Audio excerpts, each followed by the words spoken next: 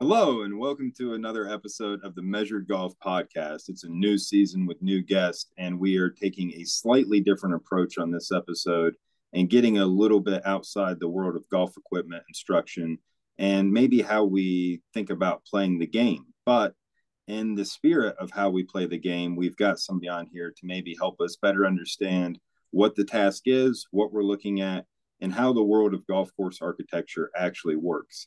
And when it comes to golf course architecture, if you've been following along, there's a group called Clayton DeVries and Pont who's doing amazing work in this space, not only creating net new properties, but also doing restoration work across the globe. And none other than Mike DeVries, Michigan man, the pride of Michigan, I think, actually, has decided to join us on the podcast and help the layman understand what makes a great hole of golf other than what score you made on it. So, without further ado, we're very, very fortunate to have Mike DeVries. Mike, how are you doing this morning? Great to see you, buddy. Great. Yeah. Thanks for having me. Look forward to this. It's always fun to learn about another area of the golf industry or to impart knowledge. And that's always a good day learning something new. Yeah. Well, I think you gave me a good segue there without trying, but impart knowledge. I think that is something that our industry sometimes misses just a little bit. And we were talking just before, well, we actually have tried this a couple of times so far, and we've had some internet issues. But during the internet issues and swearing, we actually kind of talked a little bit. And something that I think is really cool, Mike, about yourself is the story that you really, I can't find anything about you that doesn't talk about you growing up at Crystal Downs and playing golf with your grandfather. And I think a lot of people your age or my age came to the game through our grandfathers teaching us how to take our hats off and repair ball marks and rake bunkers. And like there was knowledge that was passed on. And I think a lot of that knowledge is probably not being transferred the way it used to be due to so many people learning from YouTube how to play golf, which is a different experience, not wrong or just different. But what I think is crazy interesting is I don't think anybody really has ever passed on this information in terms of golf courses and what makes a great golf course to the masses. It's always been kind of a hush hush secret. And I'm very interested to hear you kind of maybe expound upon a little bit of 101 basic level, like why don't we play golf in a cow pasture, right? Like there's a lot of land available there. Like, why don't you, like if somebody was to ask you that question from Mars, Mike, why don't we just play golf in cow pastures? What would be your answer? There's too many patties in the way. Oh, well, that's true. Right, but it'd be boring, right? Like nobody would come, Yeah, right? but it wouldn't, that I think the key thing is to think about sometimes it's not only like, okay, this is how you're supposed to play the golf hole, but I I talk about it in the way that I call it reactionary architecture, where we're reacting to what the site gives us. And every site's different. This is not a tennis court. It's not X by X flat with a 3 foot net and you hit a ball over and you got fencing around. It's not the same every time. So all those properties are really, really different, from a mountain course to a links course. You think about St. Andrews, it's basically flat, but it's rippling, Very. being up and down here and there. And when you have a flat piece of ground and you have a little bit of movement, 1 foot or a foot and a half, 2 feet, that seems like a lot. That feels like a lot. If you got a big mountainous course and you move 2 feet, it looks flat. So it's there's a big variety there, and you have to adapt things to the golf course to try and create something interesting. And the key thing for me is that we want to find ways to engage golfers, because not every golfer is the same either, right? Your site's not the same, your player's not the same, they're not doing exactly the same thing. And so, and as good as the best players are, they try and do a particular shot to get to a particular position, to have the best shot, to get closer to the pin, etc. But how many times do we actually execute that shot just perfectly to get to where we want? And so whatever error we have on that shot, now we have to adjust and then figure out, well, what's my best opportunity for the next one. So we have to when you think about that, like the golfer has to adjust, and we need to find a way to make them engaged. So if they miss their target and they land in a bunker or something, is that bunker engaging, or does it say, hey, I have a very, very small chance of hitting the green, or it's like, I have no chance, just get it out, you know? And then what's the ego of the golfer? Are they like, oh no, I can do this. Yeah, no problem. You know, three shots later in the bunker, they're like, ah! Screaming at themselves and, you know, dropping four Right. bombs and everything. So I think, you know, that's the thing that's cool about it, is how can you make golf continuously interesting? How do you make it where someone is trying to find the solution, but that solution's individual for them? And it happens a lot of times when we go to like an existing course, and you're, you know, there's a lot of times I've been to a place, never been to the golf course before. I'll walk the golf course in the morning, usually like with the superintendent, because they know everything that's kind of going on the golf course, just from a, you know, Agronomy basis. yeah. And like, you know, hey, there's piping here, there's this, that here, stuff like that. And they get, you know, they have the opportunity to tell me things that, you know, give me answers about certain questions. And then we'll go into a meeting at noon, and I'll say something about the left side of the seventh hole or the right side of the 15, and there's invariably someone who's been there their entire life, and they'll be like, what are you talking about? Because they're not looking at what I'm looking at, you know? Right. And that bunker or feature or whatever maybe doesn't apply to them, or very infrequently, right? But So about all those. that's really interesting though, because like you kind of have been dancing around it, right? But it's you're trying to make something that's challenging for somebody who's a skilled golfer, right? And interesting, right? Engaging. Like if it's not engaging, like a good player gets bored pretty quick. Like it doesn't matter the golf course. So it's got to be able to be played in different ways. It's got to be engaging. It's got to be challenging. But then if Mrs. Haverkamp comes out to play golf, you know what I mean? Like Yep. she's got to still be able to get it around the golf course in a way that works for her, but isn't so hard to where she never wants to play golf again. So I mean, it's kind of an interesting challenge, I think, for the architect to create that, because, like you said, also, you know, that's easy to do in a CAD program. Like you can just make random holes all day long that are fun and interesting and exciting.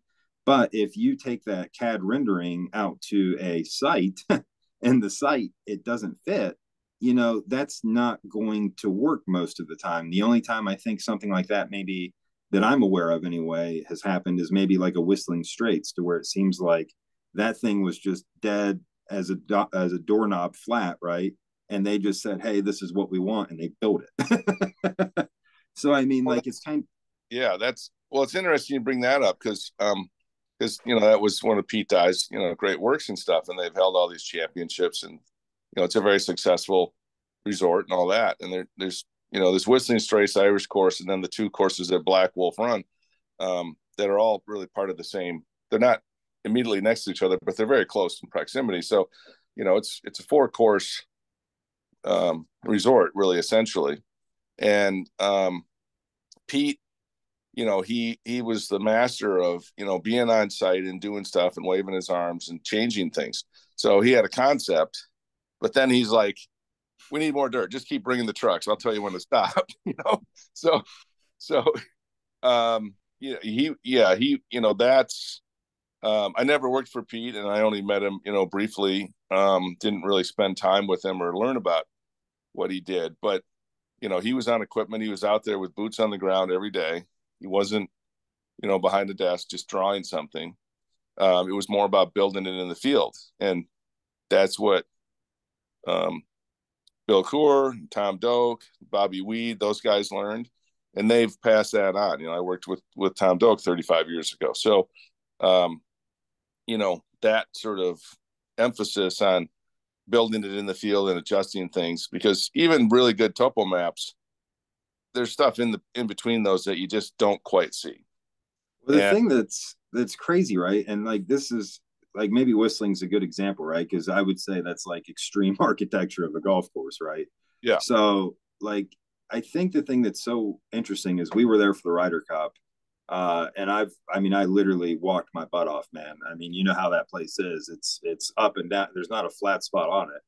And like you get to where you're, I don't know, 45, 50 yards away from the green. You're nowhere near where anybody's ever going to play golf, right? Like, I mean, Mrs. Haverkamp might find that place every now and then. But I mean, like, you're legitimately not going to find that spot on the golf course. And there's like all of this intricate, like spider web bunkering kind of stuff. And it doesn't look like anybody would have done that intentionally, but you know they did. And like, it's so cool how there is just a very chaotic, natural nature made this feel about a place that is more or less kind of completely manufactured. It's just, it's mind boggling for me that doesn't understand the field nearly as well as you do to see things like that that appear so natural and we know that they're actually man made. Like, I really think it's a tip of the cap to how much better the architecture is getting. And it's so much less Mickey Mouse now, I feel like, and neighborhood like lot selling driven. And it's really getting back into taking a piece of property and trying to like accentuate it versus try to create something net new that kind of overtakes the actual property. Like, it's really cool, man. I think it's awesome. Yeah. Yeah. And there's certainly development, real estate development has driven a lot of things for a long time and Right. still is in certain situations. Golf's a business and you got to figure out how to, pay for the shaping and the greenkeeping and all that sort of stuff. So it is it's sort of a two-edged sword sometimes. I grew up at Crystal Downs, and it's one of the great places in the world, and that was a real estate development.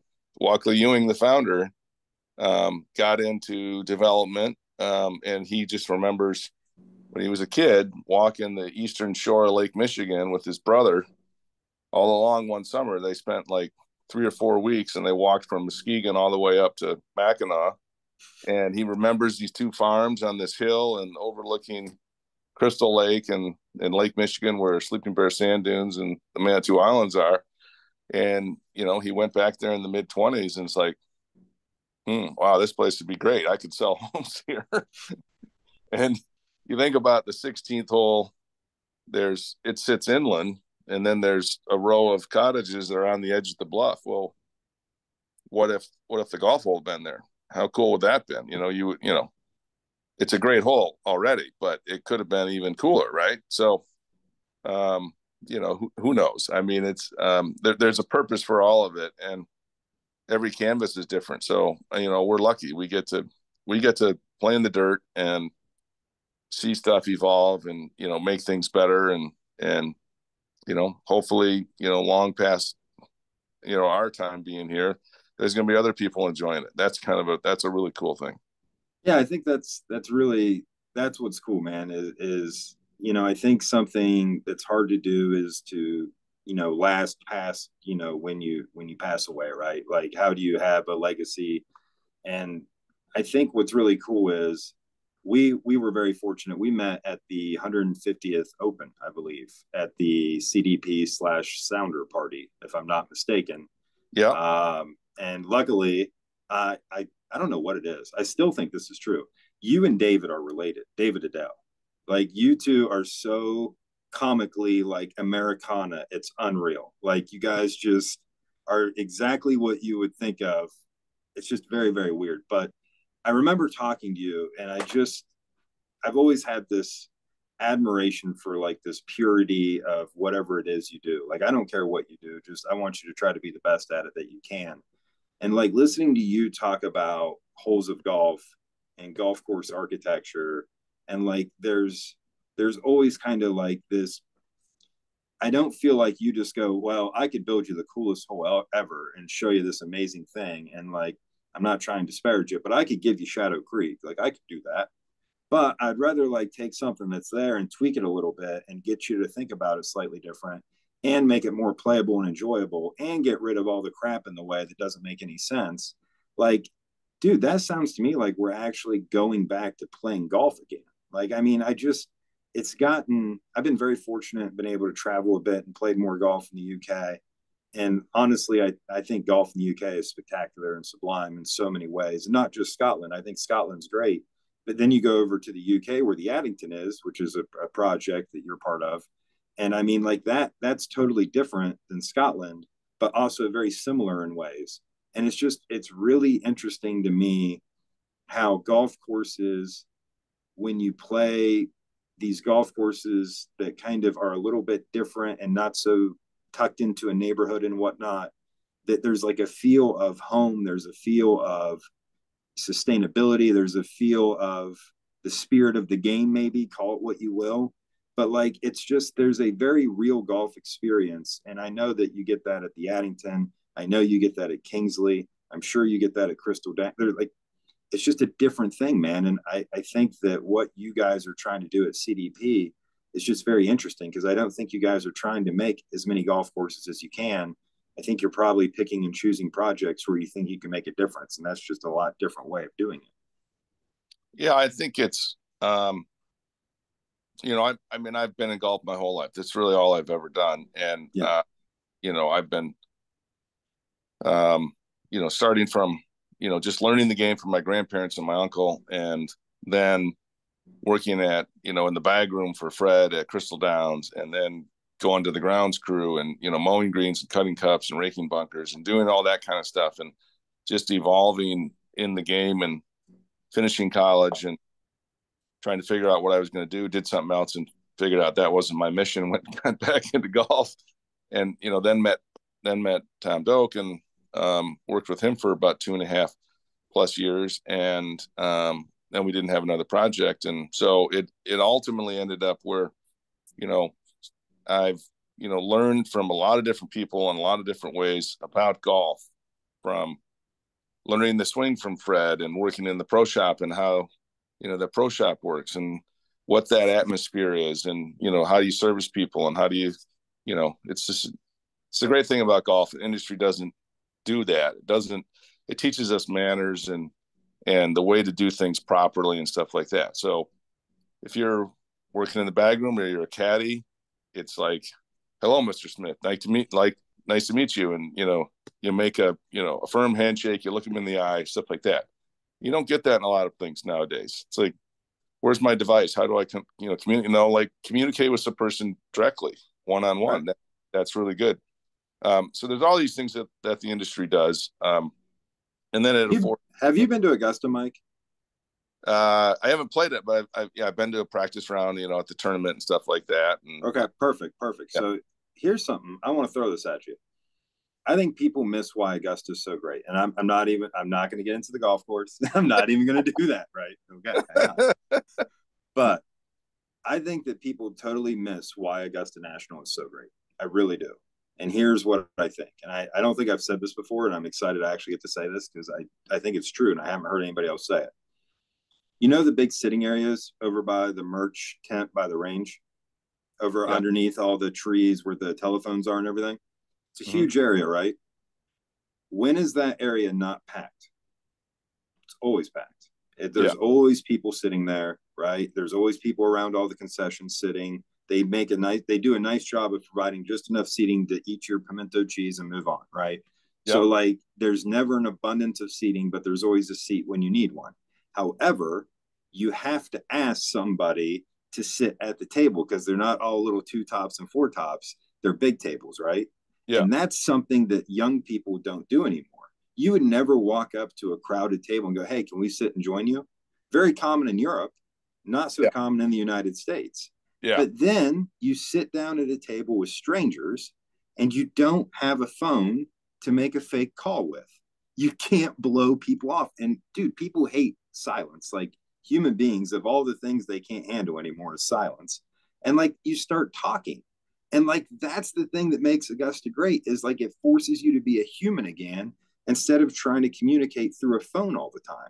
I mean, it's magic. Like you feel so much better when you leave Augusta, probably because you feel like a human being again because you've been talking to people. Yeah. Yeah. Communication. It's an amazing thing, right?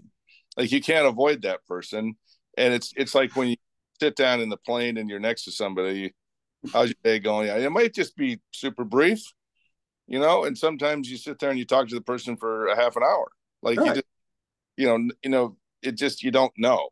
I mean, you're put into situations where you have to be a human again. And that's a really good, yeah. And the thing that Augusta, my brother's not a golfer.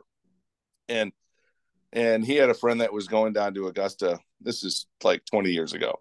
And he calls me up. He goes, Chuck's asked me to go down, and I'm like, what are you talking about? He goes, the Masters, but it's golf. It's your thing. And I'm like, well, go. You're going to, like the best run event in the world.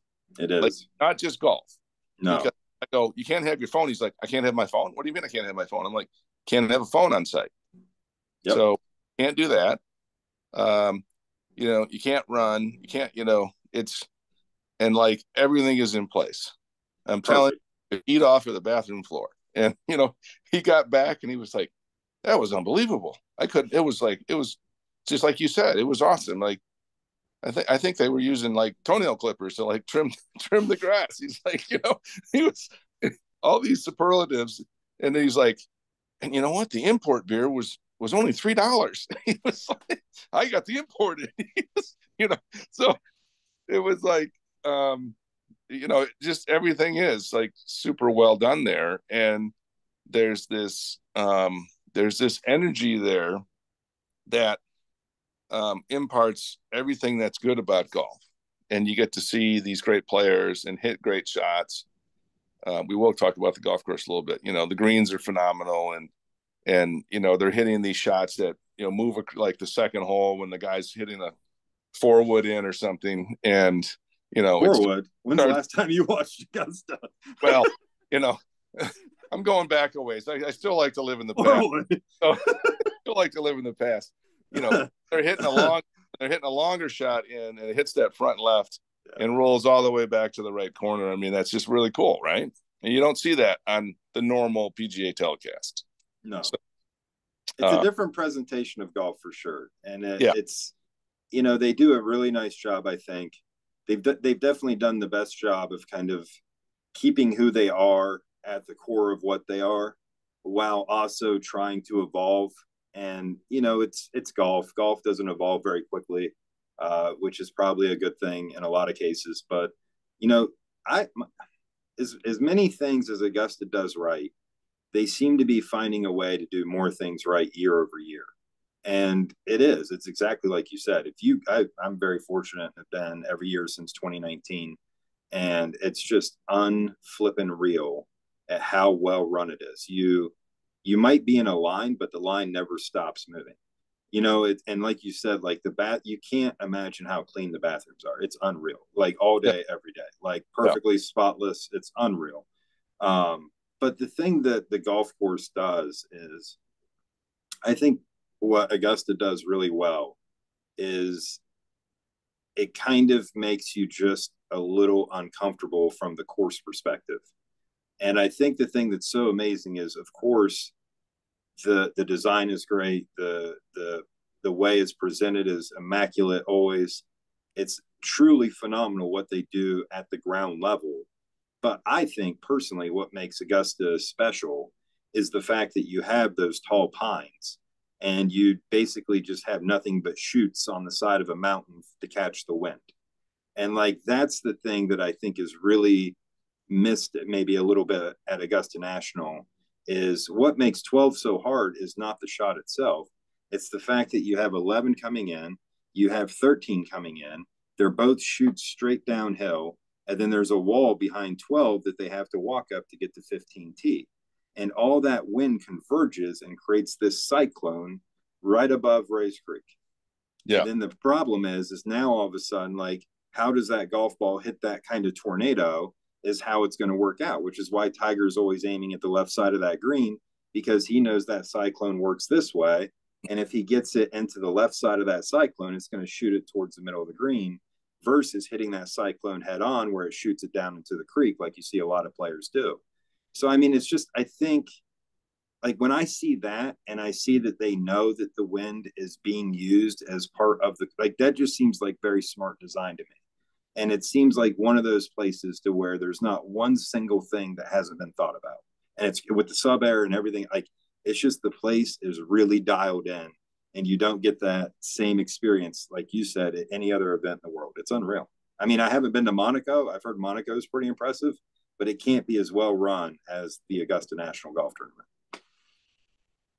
Yeah, I haven't been to, yeah, I haven't, well, I mean, I've been through Monaco, but not there for the race or anything like that. So all the beautiful people, you know. So A lot of beautiful people, a lot of boats, a lot of money. oh yeah, Yeah, you but know. no, it's yeah, it is, you know, it's phenomenal. And you know, being in the northern hemisphere here, it's the beginning of the golf season, really. You know, being in Michigan, and you know, if you have a long winter and it's still sort of dreary in early April, it's kind of like you're getting fired up because the Masters is on, you know. Yeah, man, it's Watching the kickoff to Mike golf season. He's, you know, that was like sitting there and seeing the, you know, Jack coming down the back nine, you know, on Sunday, and you know, is he going to do it? Is he going to do it? Yeah, he's going to do it. You know, it's sort of like, you know, it was always an event. It Yeah, was really cool. I So mean, it's so cool how it's kind of like, you know, I live in Ann Arbor and you're a Michigan guy too. And if you live in Michigan, like Thanksgiving is a Detroit Lions holiday, right? Like it just is living in yeah, Michigan. yeah, And it's kind of cool that Michiganders have that tradition, and it's really cool. But like to your point, you know, Michigan has that thing, but like the whole world has Augusta National, right? Like that is basically the kickoff to golf season for the United States and for most of the people that are big diehard golfers. It's just to your point, man. It's become this American tradition. I think that the tournament, by and large, is more about families coming together than it is even about the tournament anymore, because so many people get together with their family to watch it because they've done that from the beginning of, you know, their life. So yeah, I just think it's mega cool. yeah, yeah. No, it is absolutely, absolutely. So I do want to ask you about something, because I do have a favorite golf course that I've played. I can't tell you why it's my favorite golf course, but Kingsley Club, I think, is just something that's really not what you would ever expect a golf course to be. And it's just really a cool property. You know, it just really hits at a lot of things that I hold near and dear to my heart, because I am very much a public golfer. So I know that you've shared that you grew up at Crystal Downs, and I'm sure that I just can't even imagine what that would be like, because to your point, you're around excellence all the time, and like that just becomes the standard quota. But I actually come from more of a public background, and like Kingsley Club, even though it's a private club, makes you feel like it doesn't matter. Like if you can get on the property, here's the golf course, and can you do it? And man, I really like that. I think it's so cool. The nuts and bolts, like just this is a golfer's dream.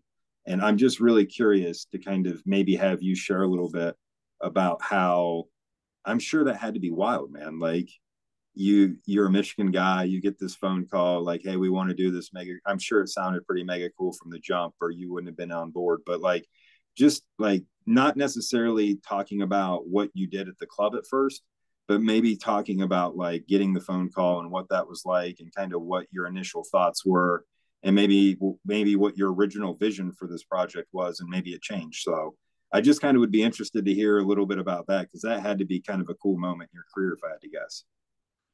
Yeah, well, so I'd done Pilgrim's Run north of Grand Rapids, and that was a really unusual project because there were six guys that you know, co-designed three holes apiece, and they were involved in various ways. Some of them were, you know, casual golfers. Some of them were really hardcore golfers, and they all worked for Mr. Van Campen, which is the Van Campen Mutual Funds, and they had this big property, and they said, well, let's build this golf course, you know, and it'd be for us and clients and people that come in, and you know, and it would be a cool exercise. That's what Mr. Van Campen, you know, sort of looked at it as. And so that was really very different. And then back to Fred Muller, my old boss at Crystal Downs.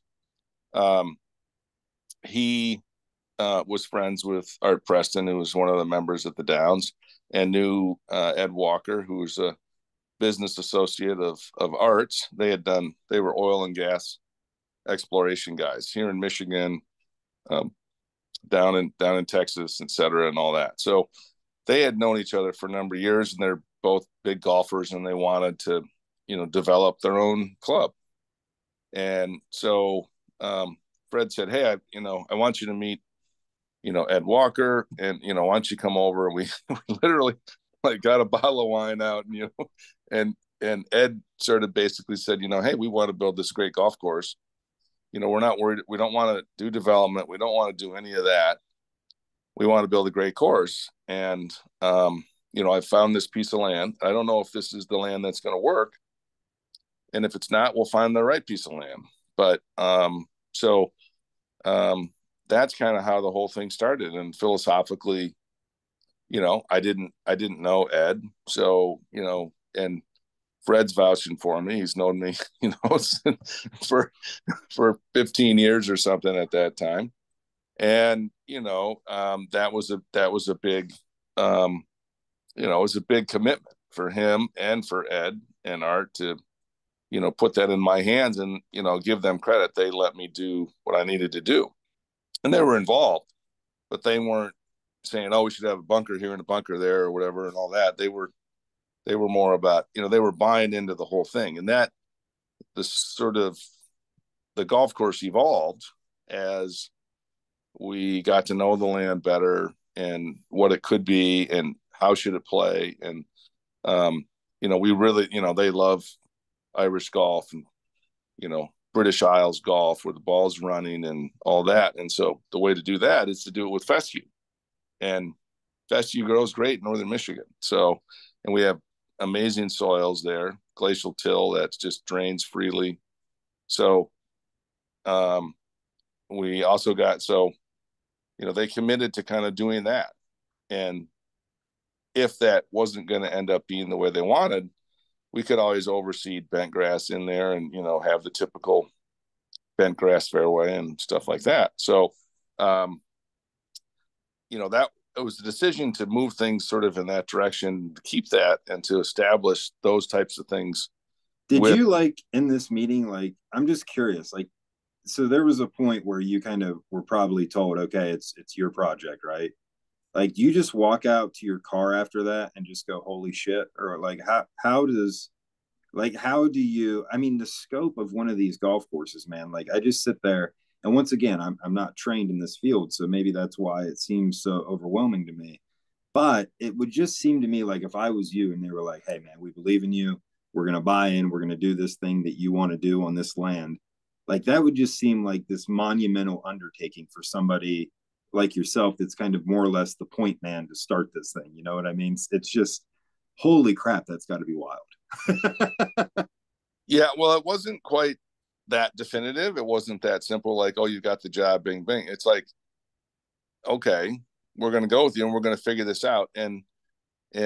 But if we get 6 months down the road and we can't figure out the problem and this isn't the right piece of ground, we're going to find the right piece of ground, So yeah, there was that commitment, and that was like, wholeheartedly, I could, go into it. And like, it's 25 minutes max from my house.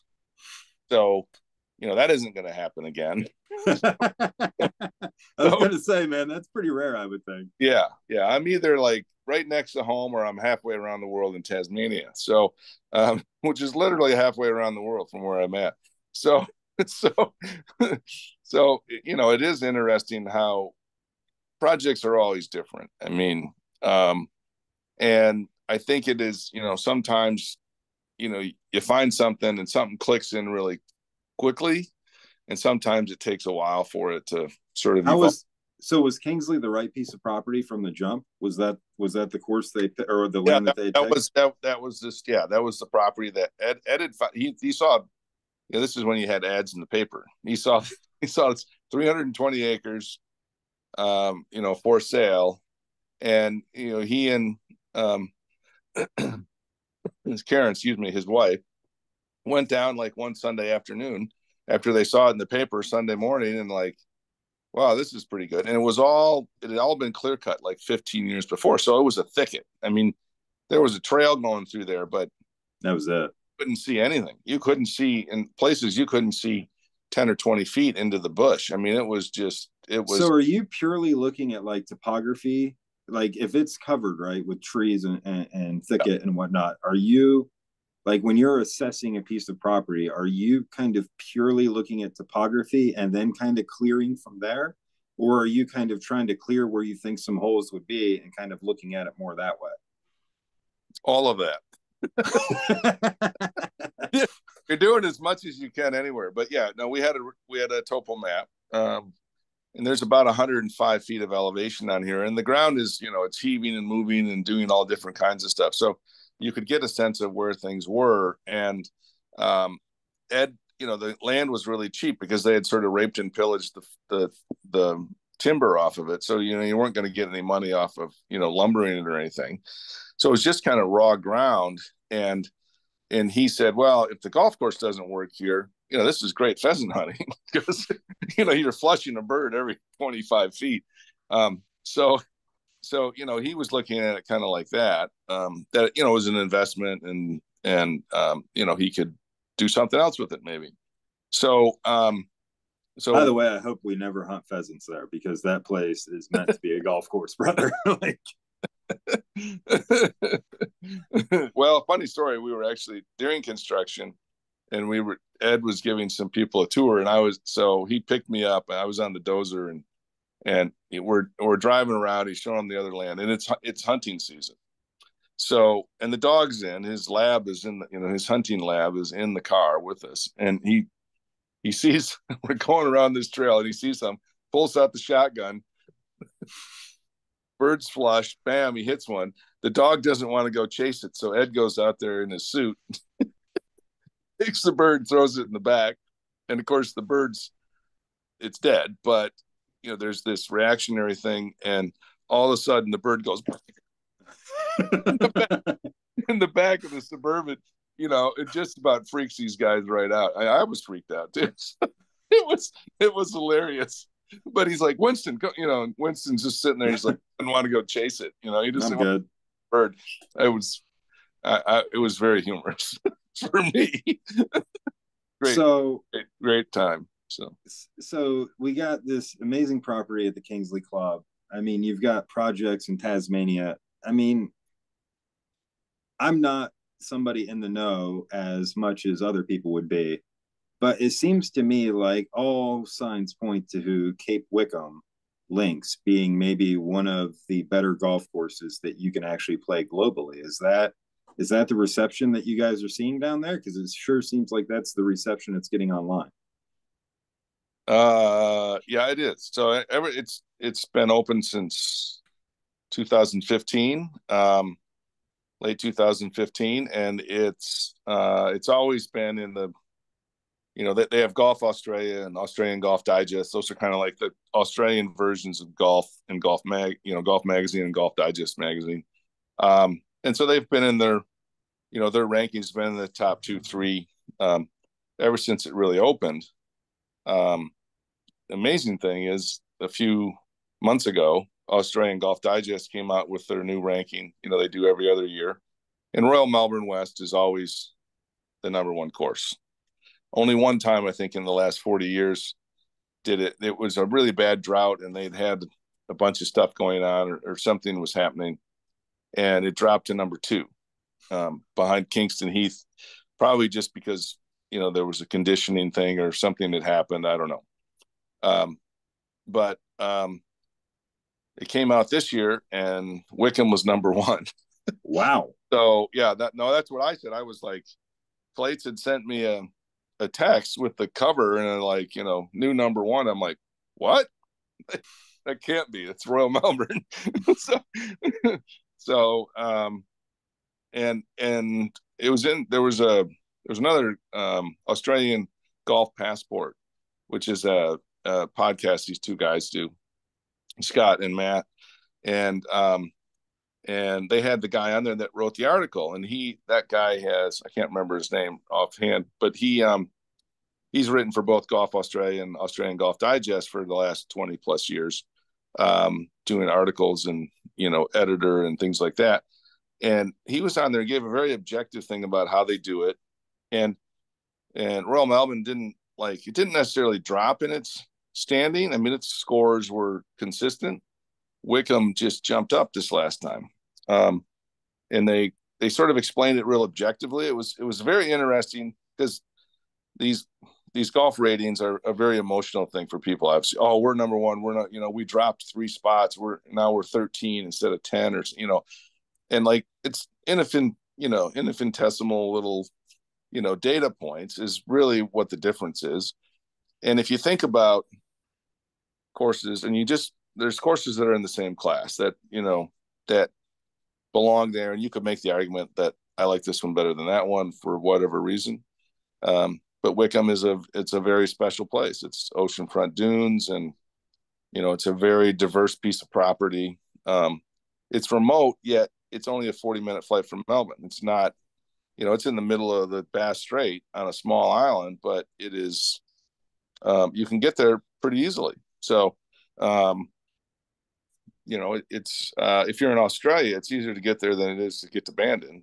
Like Bandon's difficult to get to. Bandon is difficult. Bandon is very tough. It's very worth it, and everybody should go because it's a phenomenal thing. But so I just had my business partner in my facility like reach out to me, and he was like, "Hey man, we're overdue for a golf trip. Where you want to go?" And like he's had a really good year on his side of the equation, and he's like, literally pick where you want to go. And obviously the answer is Bandon. Like I want to go to Bandon. So he's like, all right, we'll call Bandon, set it up, and we'll go. So I called Bandon, dude. I think until 2025, until the end of 2025, you can only book 2 days. Like that's the most you can get. You can only go out for 2 days and like golf your brains out, but like they ain't got room for you. So it's 2 days max, and then you're done. And it's just like you look, and it's hard, right? Like you said it very well earlier, right? Like it is a business. Like we talk from a place of emotional like beings and like passion, but at the end of the day, it is a business. And you look at like how much a place like Bandon cost when you finally like total everything up, and it's like, man, it's really really expensive, and it's really really difficult to get to. But to your point, man, I mean, we're seeing golf course architecture now to where it's really worth going to. I think it's really amazing the experiences that you can have at some of these courses. Like when I was, looking up some stuff for this podcast so that I was a little more well versed, golf porn, like that should be synonymous with CDP. Because if you go to CDP's website and start looking at the golf courses you guys do, I mean, you're talking about some of maybe the most beautiful places on the planet. And like the property that we're talking about, Cape Wickham in Tasmania, I mean, holy smokes, man. I mean, it would be hard to stand there at sunset and not think you're looking at the prettiest thing in the world, I think. So, I mean, it's just a testament to how amazing golf is and what you guys are able to accentuate that nature already does. And that's where I think it's really different, the projects that we're talking about and what you do. It's more about letting the actual land shine than it is trying to make it something that it isn't. And I think that's really cool, man, because like you look at Cape Wickham and like I don't know what's great about that. I'm getting ready to ask you, but like you can tell that that is a golf course that you're going to have a great time playing golf. Like you can just tell. It doesn't matter what you shoot. You're going to go out there. You're going to get challenged. You're going to hit some good shots. You're going to hit some shots that you don't get rewarded for. But man, that's golf. But what I'm curious about is I get that feel, but now I want you to nuts and bolts this thing for me and tell me how or what Cape Wickham has from an architectural standpoint that makes it stand out. Like what makes that place actually great that's actually in the design that maybe we don't understand. Well, the site's really very different than any other sort of coastal site. Usually, when you think about links golf and holes that are like on the ocean, they have a very similar, environmental sort of standpoint. So if you're at Deal, it's, there's an actual seawall, but it's low dunes and, you're on the ocean, like in that way. Like we talked about St. Andrews already, it's flat, you don't really see the ocean. You get out to Eden and you get a little glimpse of the River Eden and stuff, but you don't really have that much relationship. You're not right on the water like you are with the new, or Jubilee, when you get over there and stuff, and you get a little glimpse of stuff. You certainly do from, say, one tee, you look over, from there, but you're not right on it. It's not that visceral. Pebble Beach is, all cliffs. They're short cliffs, really, and then a little higher cliffs, but it's all cliffs. And that's a jagged edge, which is a little different than a lot of places. Wickham has all of that. It's got big, 60-foot cliffs. It's got Victoria Cove at the 18th hole, which is a sandy, north facing, so sun receiving in the southern hemisphere. It's like the Blue Lagoon down there. Like, all you need is Brooke Shields down there. I think that, okay, here, we're in a movie set. I mean, your references are like really current. I really like your references. They're so current.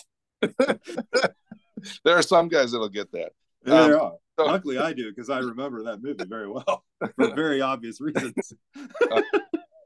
The 11th hole is like practically in the ocean. Waves are just lapping up right on. You're right on the shore, and so it's very different in how you interact with the ocean there, because you're looking at it different ways, or you're experiencing it from a different elevation, or viscerally, you're feeling the har, or however they say that in Scotland. It's rolling in and this and that, and so you're experiencing it in so many different ways. And a lot of the best holes are actually away from the ocean. They're not necessarily right on the ocean. There's just great terrain there, and the dunes and how they move and all that sort of stuff. So the diversity of it, just in the landscape and how you are able to kind of traverse and, experience that is one of the things I think that really makes it great.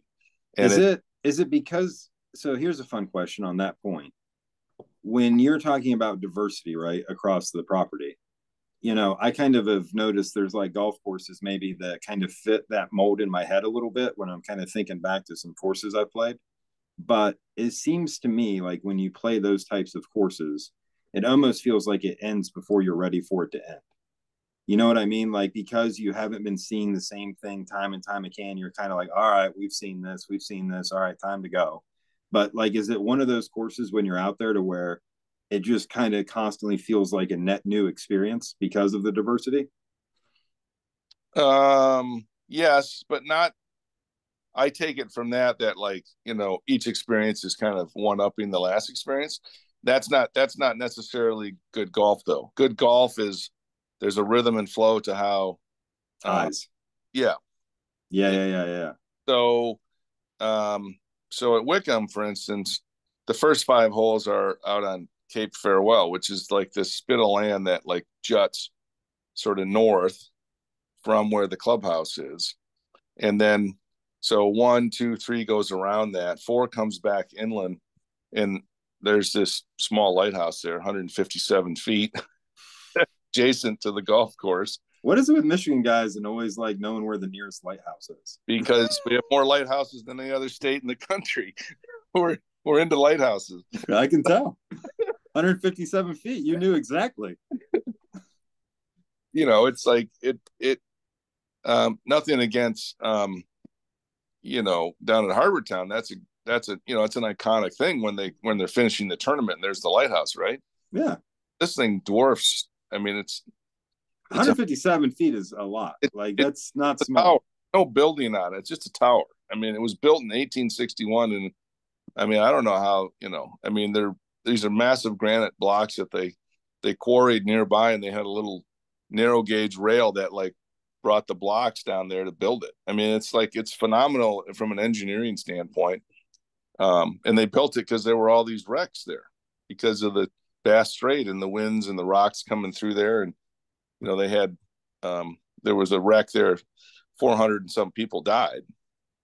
Wow. And the thing only wrecked like a couple hundred yards from the shore. So it tells you how it was really dangerous. So,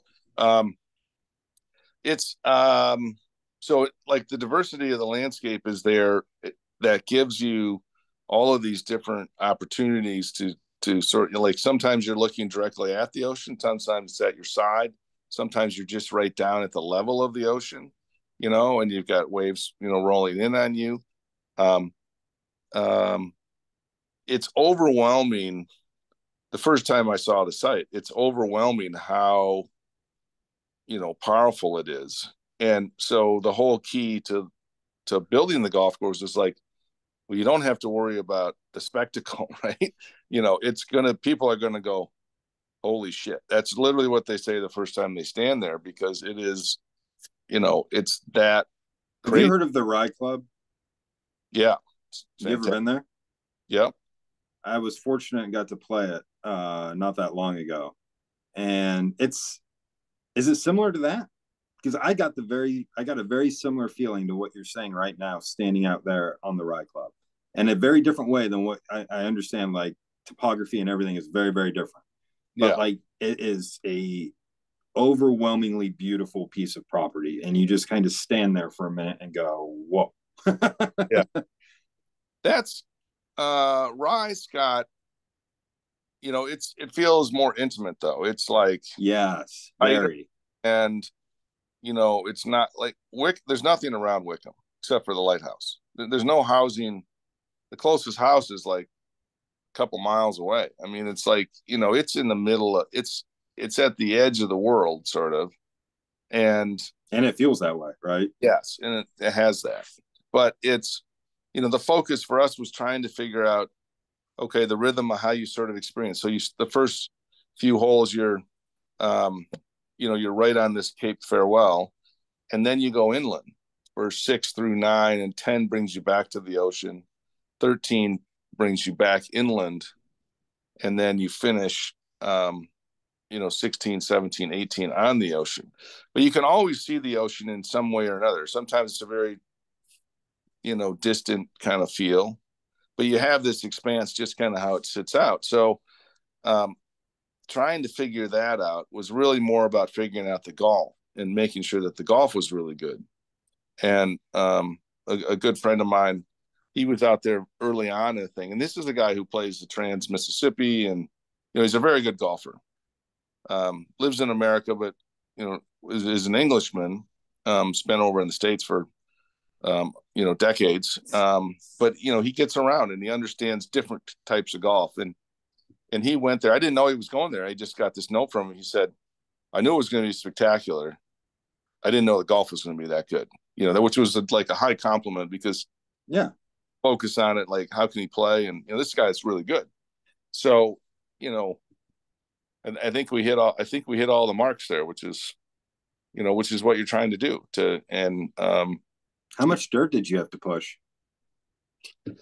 Not a lot. A lot of it's just incredible natural terrain, and there's area, like when you get into sand dunes, there are areas where you have to push things to make them just calmer, that to make it playable, because Right. you run into some crazy stuff.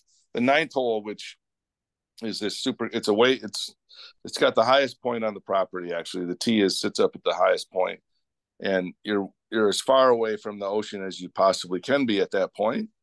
And so you can see the ocean in the distance, and it's this rollicking short par 5 that goes down. Now, if the wind's coming at you, it's 3 shots to get there. If the wind's With a calm, forward. or it's With a going down, forward. no, I've 3 shots. I'm a short hitter. And I've actually hit a 7-iron in once. Hey, I like So, that. I think I made bogey when I did that, though. But you hit 7-iron in. Hey, you gotta hit the shot. So I had a chance. You telling me I had a chance? So, but there was a big hollow in there that had sort of swirled out, and we sort of had to we had to fill that in. It wasn't functional. I don't think anybody would go out there and go, "Oh, that doesn't look like that belongs to," So, right. Have to literally go there and say, this was a 20-foot hole right here. You wouldn't think of it that way, because it's going around like bigger dunes and stuff, and that's that's the stuff that's really cool. People think, oh, this is so natural. And it's like, no, I actually had to move a lot of dirt there versus, some other place where they go, oh, I think I see. No, that was exactly the way it was. At um, Kingsley, we only moved about 30,000 yards of dirt total. Really? Yeah. And that was all there. Yeah. Yeah. Like Man, the number that's one, incredible. that ridge was there and those mounds, and like we just flattened them off, and like that's not dirt moving, that's just shaping, that's just minor shaping. But the 16th hole, that green's the most artificial green out there because that was a big valley, just a little sort of gorge that went through there, and we pushed all that dirt and built the green out of that. So how many renditions of 9 is there that you drew out, and like before you designed that thing, like how many times did you go, no, no, no, no, no, we missed it, we got to redo it again? Like it feels like 9 might have taken a few tries at Kingsley. That was the first green I built, actually. Okay. I love no. So, I'm not being no. I like the hole a lot. I think the no, hole is one of the best holes out there. no, But I'm just curious because it's a very interesting par 3. Yeah, very interesting. well, it's the only green we built. It was one time there. I mean, the concept of the hole was there, and the landform was there, spitting out that little jut of land. And but the thing is we were only thinking really oriented from the left, the western tees, and then the volcano tee, which is the forward tee from the south, and then the further back, the 162-yard tee. That land was just there, and we're like, well, why don't we just build tees here, because it's a really different look, and that's the only par 3. There's with 5 par 3s too, that's the only par 3 that plays south to north in the orientation. So from a pure golf standpoint, if I had to pick one and eliminate one, I would pick the south tee orientation because that's very different. And so that's going to play either with the wind or against the wind, basically, with the way that our normal northwest or southwest winds are. So, you get something that you got to hit more club, and it looks a lot more ferocious because you got the big valley in the middle of it. So it's like all carry to the green from there. So if you're standing on a piece of land, Mike, and you're laying out holes, okay, you're like kind of going out there doing your thing. When you're sitting there thinking about this hole, and you're like, well, I got some runway here, and I could do a couple different things, and this could be a par 4 or par 5. Do you actually think about the wind and playing the hole, and then kind of maybe let that kind of guide it a little bit as well? Or is it like, well, this looks like it should be a par 4, and we're going to make it a par 4 regardless of the wind? Like, is there a lot of thought that goes into that, kind of like we were talking about with Augusta National earlier? Or is that just kind of a happy coincidence a lot of times? Well, again, all of that. You're very good. You should go into politics, Mike. I'll vote for you. Don't want to do that. But yeah, I mean, it depends. You're trying to, more importantly than just that individual hole, is how does that hole work with the hole before it, the hole after it? What's the rhythm? It gets back again to the rhythm and flow of the golf course. And if you don't have holes that connect together well, if you have 17 marginal holes that don't connect to each other, and you have one greatest hole in the world, you got a crappy golf course, because Agreed. It's not just the one hole. So, Cypress Point isn't great because of 16. It's great because of all the other things that work together. And yeah, that's a highlight for sure. But that's not the reason that, the 16th hole isn't the only reason that it's a great golf course. No. So you think about, there's, Donald Ross was very prolific and did, in excess of 400 golf courses. And some of them he spent a lot of time at. Pinehurst, the courses up around, Boston, and, in Massachusetts, where he lived in the summer. And, he was in Pinehurst in the winter. So, he had a lot of time on site with those. There's more detailing maybe in those things. But there are a lot of golf courses that he did. He got around and he imparted a lot of knowledge and wisdom on his people. And some of the stuff, he didn't see much at all. It was a plan and they figured it out. But the interesting thing about a lot of Donald Ross golf courses that I find is that there's this great balance to them, and it's very playable. And maybe it's not the most spectacular site, but he makes the great use of the land, and there's this great balance about it. And you got to hit golf shots. Now, they're not all Pinehurst #2, but it's always a pretty good test of golf.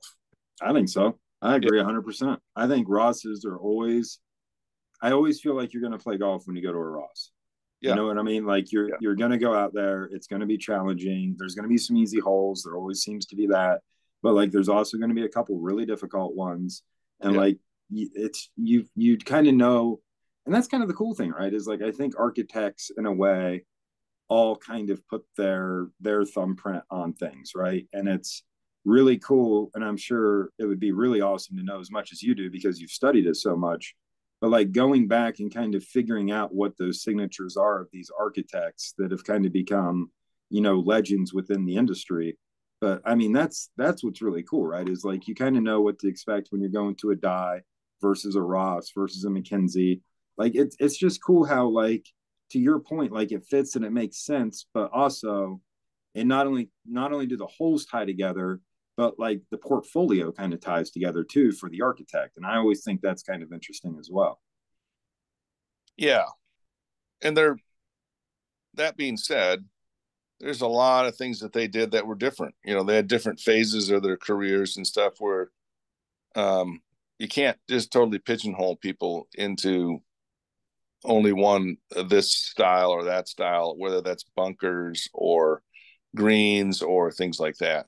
But I think when you were talking about, okay, how do you put all those elements together and do that? And, sometimes it's a concerted effort that you're trying to do exactly this or that. Sometimes it just evolves.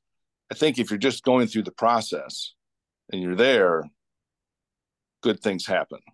So sometimes that, is purposeful. Sometimes it's like, well, if you're just doing good work, it's gonna work out and you're gonna have a good product.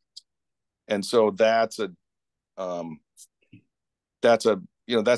bit different as far as sort of, it's not black and white. There's a lot of gray. And how do you get it to where it's more black or more white or whatever, that's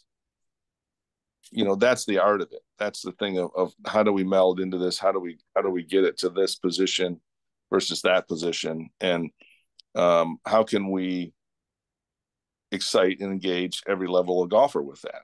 Because, Mrs. Haverkamp she's engaged in a certain way. She's trying to make contact. Golly, I'm hot today. Oh boy. So,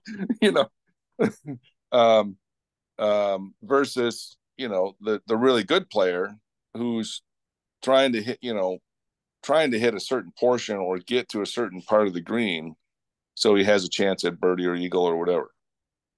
And those are really different. Those are really different needs or desires. But so here's a fun question, talking about exactly what you're talking about. Yeah. 17 at the stadium course. Or I'm sorry, 16 at the stadium course. What do you think? Good hole, bad hole, based off what we're talking about, like playability and people being able to be engaged. And do you think it's a good hole, like the Island Green? What do you think? Well, I think it's an experience. Talking about sure. Or 17, the par 3. Par 3, 17. Par 3. Okay. They're different holes. I want to make sure we're talking about the same thing. Good deal. Not enough coffee yet. No, I think it's a good hole. I mean, it's the highlight of the deal. A lot of people are kind of like, oh, that's all the golf course is about and everything. Well, it's become this thing, right? Right. And should every golf course have an Island Green? No, shouldn't. I mean that was this accident, right? That just evolved because there was all this really good sand there that they needed, and they were just stealing sand And Alice Dye said, well, there's your hole.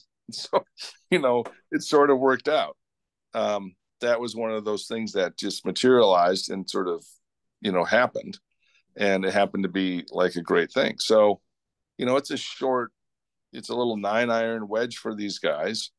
But the tournament's on the line. There's 20,000 people around it. It's maybe not the greatest piece of architecture as far as like, oh, it's got this slope or that slope or whatever. I mean, but it's got everything in the right elements or the right amount. I And think that the situation makes the whole. I don't think that the whole makes the situation.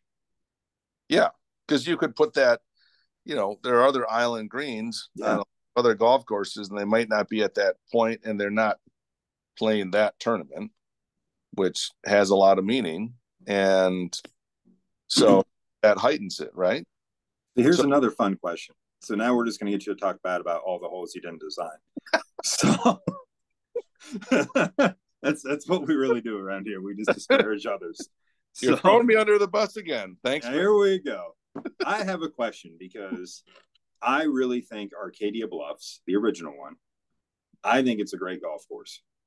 I don't know that it's a nuts and bolts great golf course, but I think it's a great golf course because I've played it in weather. I've played it when it's calm. I've played it a couple different ways. I've played it with people who aren't good. I've played it with people who are good. And like at the end of the day, having a meal looking out on Lake Michigan from their clubhouse and being able to see the golf course in front of you, like that's special. Like that's one of the best meals. Like the food's really not that great. I didn't say that out loud, but like that's a great meal just because of what is the scenery, right? Like just got the chef fired. Jeez. Yeah, shoot. But like, I mean, it's just I think it's a great golf course because I think people go there. I think it's got one of the most impressive pull-ups to a clubhouse you ever did want to see because when you pull up, man, it feels special. Like just with it overlooking the lake and everything the way it does. But I think people go there and have a great golf experience. And I think that's what makes a great golf course. But I know a lot of people don't feel the same way as me and think Arcadia Bluffs is not a great golf course at all. But I'm just curious as to what and we're not trying to say it's bad or anything, but I'm just curious from an architectural standpoint, what do you think of Arcadia Bluffs? It's an amazing experience, because it's a spectacular vista and all that. And there's some really, really good holes there. And there's some holes there that I don't think are as good just with maybe how they fit in or again, back to the rhythm and flow. I would like to see more ebb and flow in the round. And I feel like like every hole is trying to one up the last hole because it is so spectacular, right? And to me, that feels, that expectation, that hype is like, you can't sustain that quite, golf takes time and you have to be in the moment, but at the same time, you have to have a certain amount of patience with golf and you have to focus on things differently throughout that 3 to 4 hours or whatever. I prefer playing like 3 hours, not 4 plus. And so, for different people that means different things. I think it loses a little bit. Not that it's not a great experience, but that just from a pure golf standpoint, I think there's some things there that don't fit together well. There's a bunch of different ways to route the golf. This is one of the interesting things about it is that because of the crossovers and things like that, like I'm always thinking about the original routing numbers than I am about where the routing numbers are now because they ended up switching like hole 8 and I can't exactly remember how it is.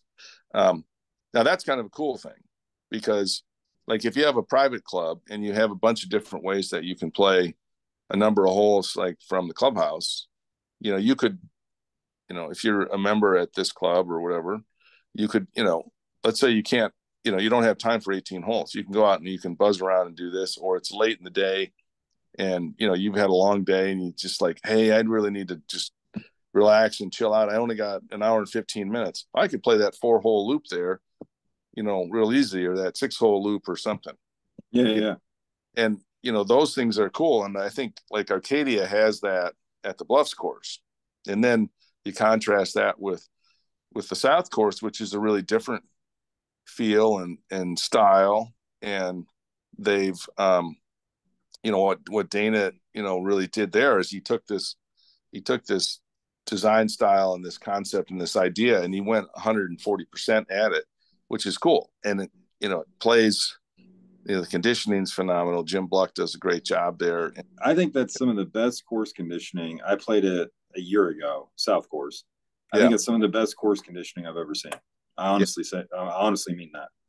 Yeah. No, it's hard and pure. The ball's rolling, doing, stuff. When I will never forget. And it's like a really, it's very different. Those two experiences are very different, which is like super successful. They're building the third course now. They're building the 12-hole course right now. So I mean, I think if you have a successful brand, like, and I hate to say that, but if you have a successful brand like Bandon Dunes or like Whistling Straits or like Arcadia Bluffs, or I don't know what you would call that group now, but Arcadia. If you look at these established brands, dude, build as many golf courses as you can. Bandon's sitting there going, we can only give this guy in Michigan 2 days at a time. Well, we need to build more properties because he'll buy more than 2 days. It makes sense.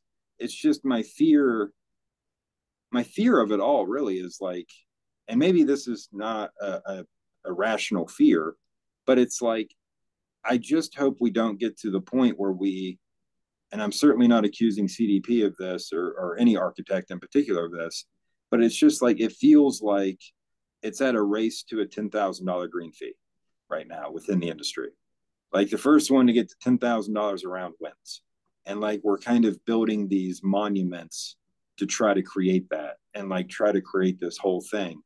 And I'm just a little worried because the South course, for as an impressive property as it is, you kind of feel like, do they know how good this place is?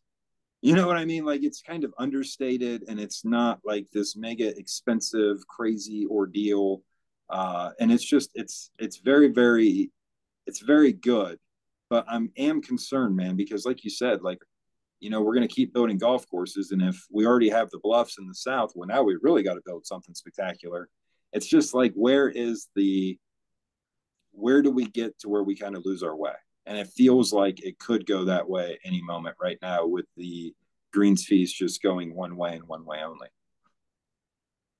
Well, again, golf's a business. So, if there's demand, like if you're going to Bandon and you can only get 2 days, they're going to charge you whatever they're going to charge you or whatever. Right. Now, that being said, what are you doing in Detroit? What are you doing in Detroit? That's have to be expensive. I mean, it can be moderate, and it doesn't have to be like, my grandparents were members of Crystal Downs, and I was fortunate to like live in the area and be able to experience that and then start working there. But I played the 9-hole or the little, 9-hole executive, let's put it. It was par 32 or 34. Yeah. Anyway, Frankfurt Golf Club, which no longer exists, unfortunately, which was like this great place because someone would drop me off.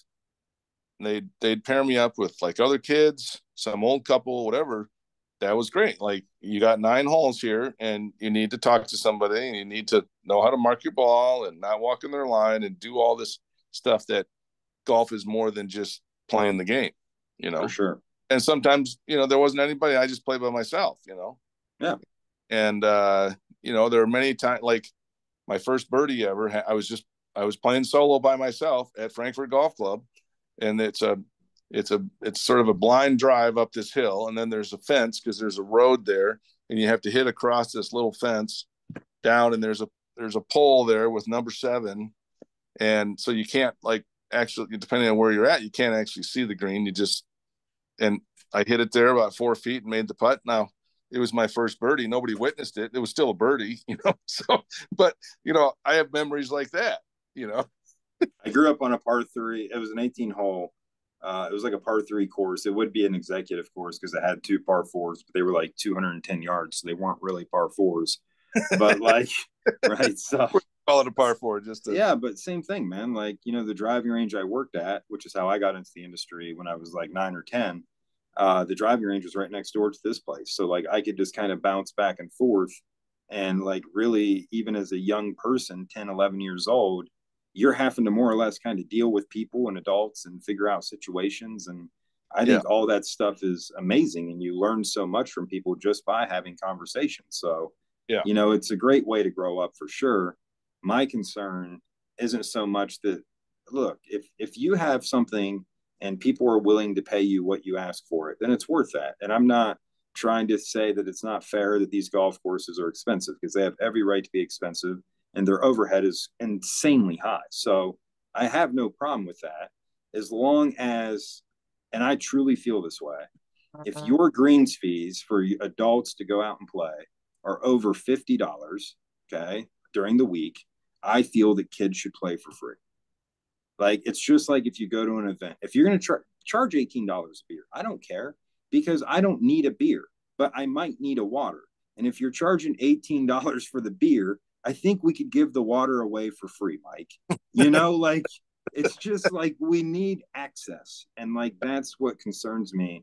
And like, that's what really makes me kind of like push back a little bit against the private club culture and all of that, because I want young people, and like the story you just told, I want other people to have that same experience, because it opens you up to a whole world that otherwise you wouldn't be aware of.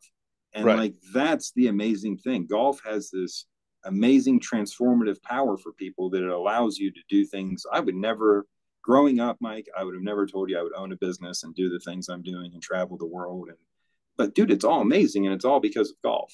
And I just hope that more people get to have your story and my story. And it's a beautiful story, because it's the story of maturity and growing up. And that's what golf kind of forces you to do if you choose to get better at it. Because eventually you just have to look in the mirror and go, hey, I'm not as good as I think I am. I need to work on these things. And I'm either going to do that and get better, or I'm not, and I'm not going to get better. And yeah, like, I kind of like that golf at the end of the day, as a game, you can either play it or you can't. And I love the fact that, like, no matter how many access problems we have, if you can shoot 66, they can't keep you away. And I love that about the game. Like, I love that there is a competitive part to it, and it isn't all about like being able to get to the course. I love the fact that if you can play, you can play. And if you can play, then they can't stop you. And I think that's beautiful. yeah, yeah. It's, you know, I work on a lot of private, you know, old golf courses and restoration and renovation type stuff and things like that. And most of the time, those are you know, private courses. Some of them are semi-private, things like that.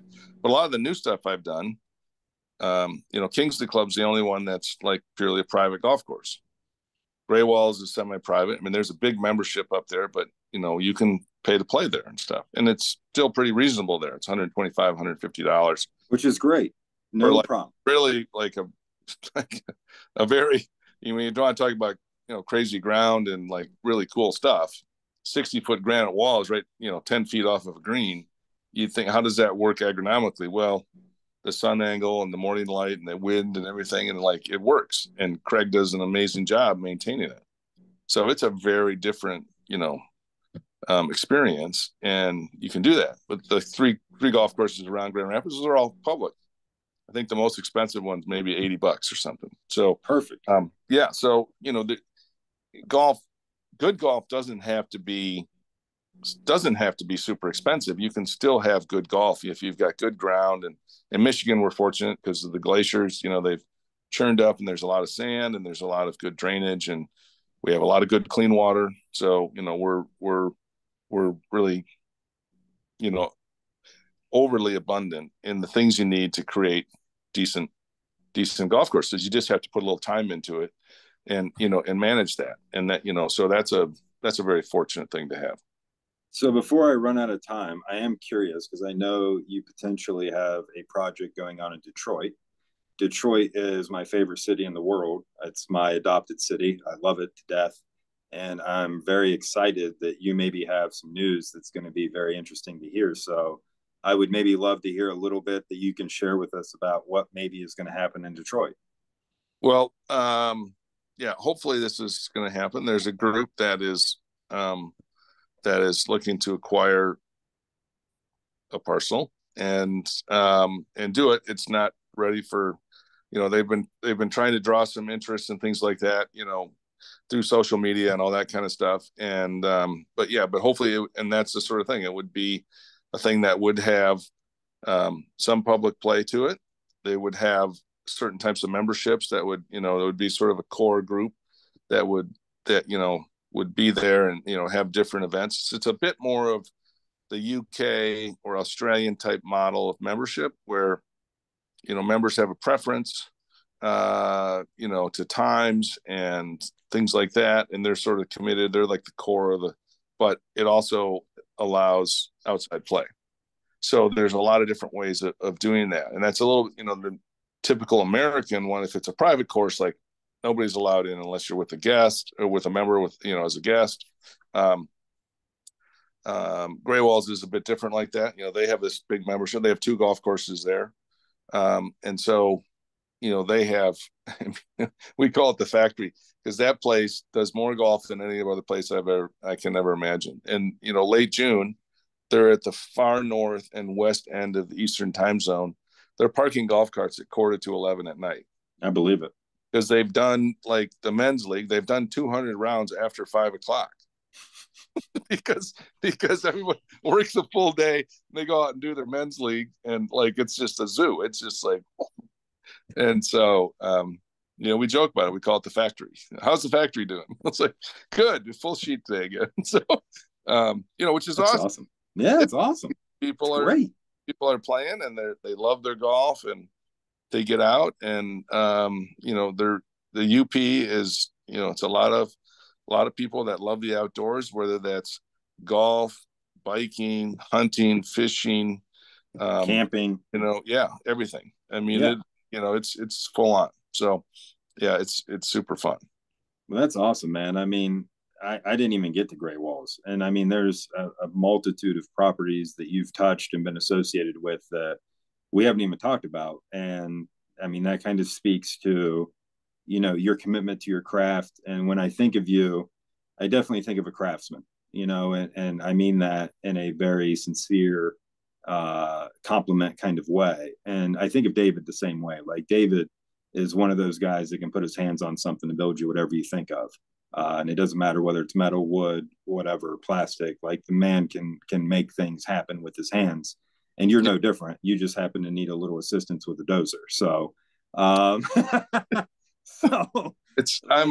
I'm a sculptor using a 20,000-pound machine. Yeah. Yeah, I mean it's just super cool, man. And like there's an artistic integrity, I would say, to what you do. And I would say that David Adele also shares that artistic integrity. And I think that a lot of that integrity stems from trying to do the right thing. And, there's a humbleness, to you and to David and to other people that share this, to where kind of what you've alluded to multiple times today. Yes, like I would love to sit on that tee box and tell you that I dreamt the whole thing up and it just appeared. But in reality, like I did a lot less than you think I did. Like I tweaked it a little, but like, and that just shows like that you're not trying to make it about you. You're trying to do what's right for that hole and for that property and for that ownership group. And I think that's really refreshing, because I think a lot of people go out to put their stamp on things and don't really care about the shareholders in that situation for the most part. So my hat's off, man. I think you really do that stuff well. Thanks. Well, I appreciate that. I think, you talked, at the beginning, you talked about CDP. And so Clayton DeVries and Pont, Mike Clayton, who's in Australia and played the European tour for, 20 plus years, and Australia Asian tours for, in excess of 30 years, when they used to have, they had a season in Europe and they had a season back home in Australia. And he got into golf architecture kind of he was writing about golf, and he had two guys that were superintendents, really good superintendents, John and Bruce, that could execute his sort of concepts and things. Like Clates has been around golf his whole life, growing up caddying, and a great amateur player and professional, and he's the philosopher. And then Frank's in the Netherlands, and Frank was a civil engineer, and then he was in finance, and he wanted to do what he wanted to do, and so he got into golf and stuff. And he grew up on an old Harry Colt course called Eindhoven, which is like amazing, and nobody ever talks about it. It's really good.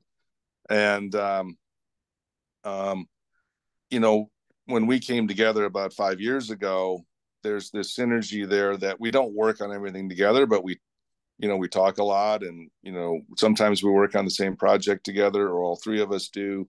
But sometimes it's just like, I need feedback, and I need this, and you get this philosophy that comes from three different sort of experiences in the game, but with the same end goal: is how do we make the best experience, like on a golf course, the best golf? How do we make that unique and special for that group of people, that client, or just honoring that land and what we do? And that's been the thing that's been the last couple of years when I've been back down in Tasmania. So I did Wickham 11 years ago, but 7 Mile Beach, which is right next to Hobart International Airport, literally 10 minutes away, and 25 minutes to downtown Hobart, which is a 250,000 people or something in the area.